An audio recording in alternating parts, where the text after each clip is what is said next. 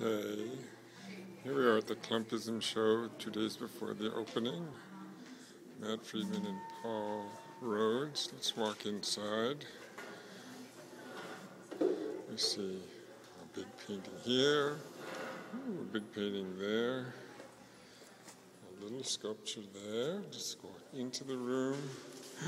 Look at, there's a rug monster. Oop, there's Paul's head on a platter. Another painting. Sculpture, the rabbi's chair with eyeballs. It's Andromeda, Perseus, and Medusa. The original Clumpist fight at the University Gallery in 1979. The low monster. Oh, look, there's another Clumpist. Oh, he's very shy. Saint Sebastian. Paul, would you like to say a few words to the audience? Oh, the picnic monster, complete with cups and a blanket. Flagellation of Christ. The three clumps. Ooh. Judith and Holophonies with real blue blood dripping out of the painting. The mouth monster, the bluebird of happiness that got us in this mess in the first place, St. Francis and the birds. The bluebird of happiness seems envious. Paul, you want to say a few words about this painting?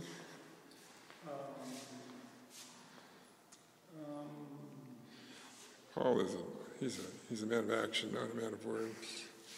How about this baby? Well, here we have the influence of Clara. With the... Oh yes. Flying tires. The twin show. All's beginning to come together. Let's go into the back room. A still life in dialogue, as we say in the art business, with the story of Samson and Delilah, or the hairless Jew. Note the repetition of the Platonic solids throughout. The riddle of Oedipus and the Sphinx, panning right. We see a flying soccer ball monster, Adam and Eve, with subtext. Poor little creature trying to get out of the show. And over here, oh, I just hit one of the sculptures. The origin myth itself in the show. The helmet, the cape, the mittens. The artist, oh, here we go.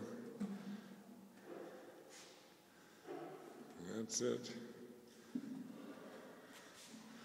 Over and out from Clumpist Central, Brooklyn, New York.